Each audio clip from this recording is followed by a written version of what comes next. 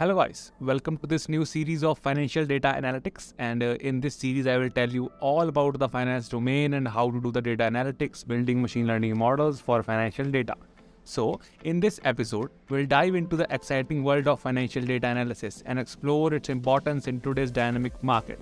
Whether you are an aspiring data scientist or any financial professional, so this episode will provide you with valuable insights and real-world examples. So let's get started. The first question is, what is financial data analysis? So financial data analysis is the process of examining numerical data from various financial sources to extract the valuable insights and then make informed business decisions. So it involves applying statistical technique, mathematical technique, data visualizations, and machine learning algorithms to understand the patterns, trends, and relationship between the data.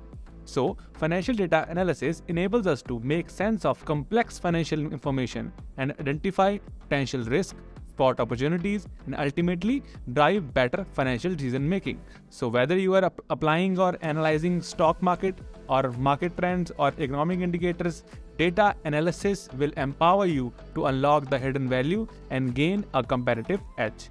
So, to illustrate the power of financial data analysis, let's take a look at some real-world examples where it has transformed industries and influenced decision-making.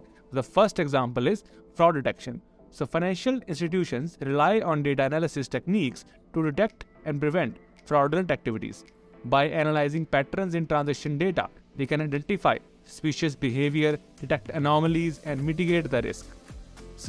And the second thing is investment decision making. So financial data analysis plays a crucial role in investment decision making. Fund managers and analysts use historical data, market trends, and statistical models to assess investment opportunities and manage portfolios and also optimize the returns. So the third thing is, let's discuss about the importance of financial data analysis. So the first area in which financial data analysis is important is risk management.